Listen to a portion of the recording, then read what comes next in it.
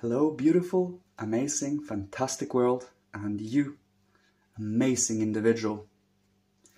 Today I would like to speak about a little complex topic, really. It has to do with the lower beings of this earth, more or less. In our body, as I have told earlier, we have progressive spirits and we do have backward spirits. In our nervous system, we have Ahriman. Ahriman is that force that is on the side of, well, the best we can call it is conservative or stagnant, wanting to stay stuck, Philistine, cold and dry, more or less.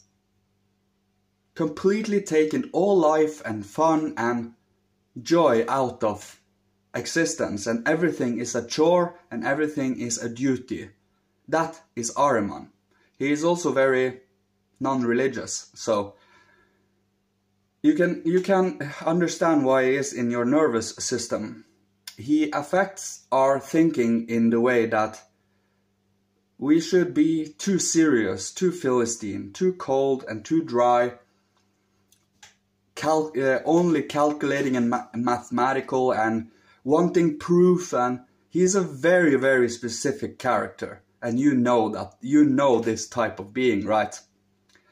He is on the one side in our nervous system. Then we have Lucifer, or the Luciferic spirits. When we breathe, have a steady, slow breath under our control, we are in the alignment of the progressive good spirits. If we starting to panic and breathe fast and get irregular breathing rhythms and get that imbalance by that irregular breathing, that is the Luciferic spirits. It is also the force that is overly abstract and spiritual and frivolous, that wants to get away from this earth. He don't want to be here, he don't want to participate. He just wants to extract mankind out of our bodies and have us in a separate spiritual sphere, being moral automatons. And Ahriman on the other side wants our empty, dried husks. So Ahriman is the squeezer out of the juices, and Lucifer takes away that juice to his own realm. Lucifer is also called that old serpent in the Apocalypse, the ancient wisdom religion that today doesn't work anymore, since we are in the age of love and consciousness and not wisdom anymore. Hazy, medium-like wisdom that you can't completely comprehend through practical life. And then we have the worst of the worst spiritual being. I do not like speaking about this being. He is the sun demon, the Asuric force, Sorat. Sorat is the symbol 666 of the black magicians. You see, in the Apocalypse there are three beasts: that old serpent, the beast with 7 heads and 10 horns, and we have Sorat, the beast with 2 horns. The serpent is in the air, Ahriman comes out of the earth, the 7-head, 10-horn beast, and Sorat comes out of the water. So, by this alone, in our nervous system, in our coagulation, in our scleroticism, Ahriman appears, wanting to dry us up, become rock-like, more or less. Lucifer in the air wants us to dissolve. And then we have Sorat on his own, which is the sun demon, the adversary of the Christ. He is if you ever follow black magician, I'm not going to go into any detail of that whatsoever. But if you choose to hollow yourself out to become a black magician, Sorat will embody you. He will come into your hollow body and embody himself in you. That is black magic. And Sorat is the symbol of human being. The black magician, 666. So you see, there are 3 adversary forces towards the Christ today. And the balance we normally have is Lucifer, Ahriman, Christ. Christ in the middle, Lucifer on the one scale, Ahriman on the other scale. And you see how the world is split in two today, Lucifer versus Ahriman. Everything brotherly love that has to do with inclusion, understanding, upliftment that has to do with true, true development and unfoldment is the Christ. Everything against it wants to stay stuck there, or wants you to run away from earth here, or wants you to completely hollow yourself out in depraved actions. So we do have a whole lot of adversaries and challenges in the human being. And by knowing these three forces, especially the two first, Lucifer and Ahriman, the Christ is the balance. Because they are an outer physical reality, the dissolving and the keeping together. And by us becoming aware of them, you can see it through many actions, through many of your own patterns and habits in many ways. It is all about being objective enough to see it within yourself and see it out in the world. Because the two extreme scales are either or, you see. But being in the middle, I call it the radical middle, more or less. It's the strength of both sides and none of their weaknesses, because you take both their strength and weaknesses into consideration, understanding them and strengthening your own power to even be able to comprehend such things and understand them, right? So, let's recap here. That old serpent in the air, Lucifer, in our and in our breathing, and in the earth, nervous system, in our bones, in our scleroticism, drying up, Ahriman. The dry thinking, Philistine, just only taking what they see as proof, as reality. And then we have Sorat, which is the one that is the least affecting us right now, but he is waking up again. His depravity, black magic, his sexual rampant lusts, and his animalistic tendency for overpassion and a complete, utter attack on anything spiritual. So, these are the extremes, and we have them all within us, and it is we as the center that balances ourselves out. As I said, everything uplifting, that makes you want to understand and comprehend, that wants you to see others succeed, that wish for you to see this world grow, become more loving, understanding, and also the Luciferic Ahrimanic spirits are not evil per se. You can redeem them through, having them in the sphere they belong. Lucifer, you see, has, as I said, he wants us to dissolve, but he is also the bearer of beauty, the bearer of arts, the bearer of the abstract, grandiose feelings of fantasy and imagination. Ahriman is our calculative and very precise and direct thinker. And he has a whole lot to do with our very precise and very distinct types of thinking right now. So we owe them some thanks, you see. Of course we do. They are not our leaders, they are not our guides. They are more or less, sorry to say it, but they are a challenge. They are here to make us choose freedom, love and care. It is important to be aware of them, as I said. And you see how I explain them directly as types of being which can be quite generalized, but they are still working within the individual too. And it is all about observing and finding them in yourself. Lucifer in fantastical, frivolous, abstract thinking.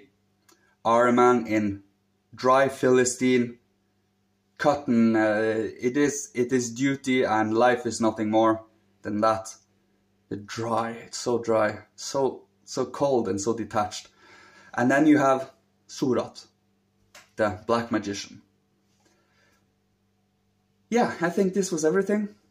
I truly always am nervous when I speak about these types of beings, because they have to be very, very distinctly described so you can get a feeling of who they are, what they are, and how they affect us. And you, as long as you can have that reflected out in behaviors, and let's say behaviors of bigger groups and so on, you can see that they are tinged with either Ahrimanic or Luciferic coloring. But if you are the Christ, it is always in inclusive love, always in understanding, always in care and the warm heart. That is the difference. That is the balance. And you have both their strengths balanced into Christ, because the Christ must be our future leader and guide if we are truly to take a hold of the ideal human being for the future. He showed us the deeds he did that we can follow and that we can have as an inner reality to embody as much as possible this love. And it is up to each and every individual one of us to find out how we are going on about it, since you are your role model. If you are watching my videos, you are an extremely developed human being, which means you are the role model, you are the example. You come here to gain inspiration so that you can also be uplifting. As I said with Ahriman and Lucifer and Sorat, they are not to be focused on, but they are to be registered and recognized for where they are placed and so on.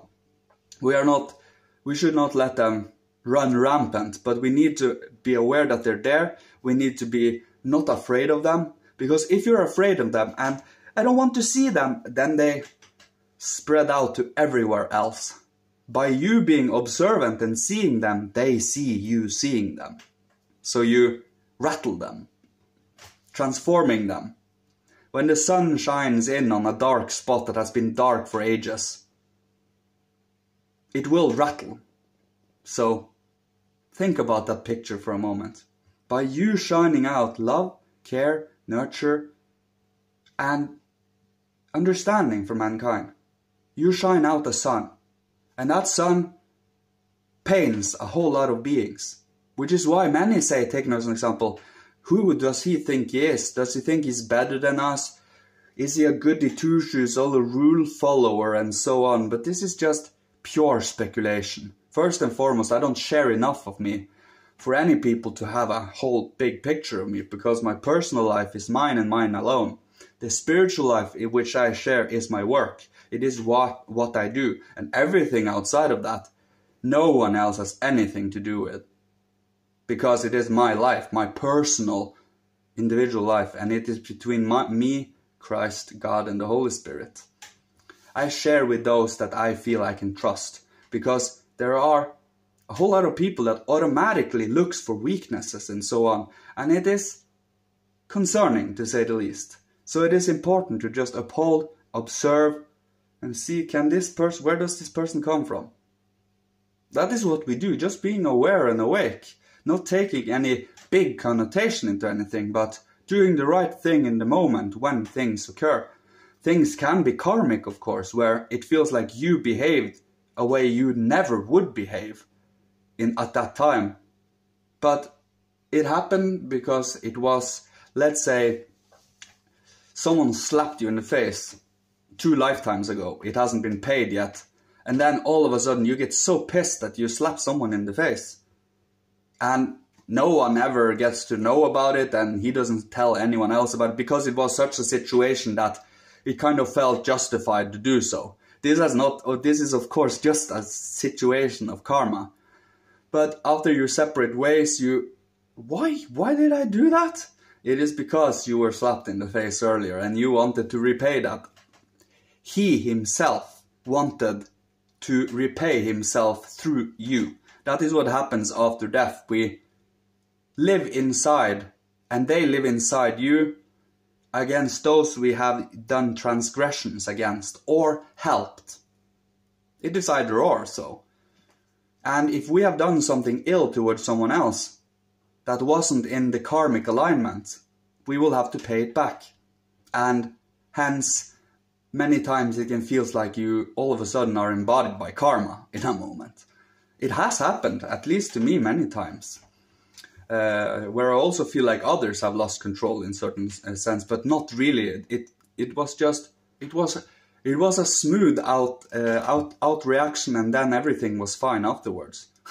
Karma is wonderful and so hard to explain, because it is both karma, and we have our choices we are doing in this moment, and we have destiny, destined people we meet. We have chosen to meet each other at this certain places in lifetime, and hence we are coloring our experiences towards certain directions. So, of course, you can't completely have insight into all of this. That would be boring. Then we would want to have a manuscript and read the script for our lives, but we are not meant to do that. Life is not meant to be predictable. Life is meant to be, well, experience after experience of growth, so you can unfold as a human being, as understanding, as love and care. So I think this was everything. I love you all. Thank you so much. May the Divine and may Christ, the Holy Spirit, the Father, the hierarchy, and all I can include in this beautiful moment bless, guide, protect, and love you. Because you are amazing. You are your role model. You are others' role model. So keep doing what you're doing. You are wonderful. Thank you. Goodbye.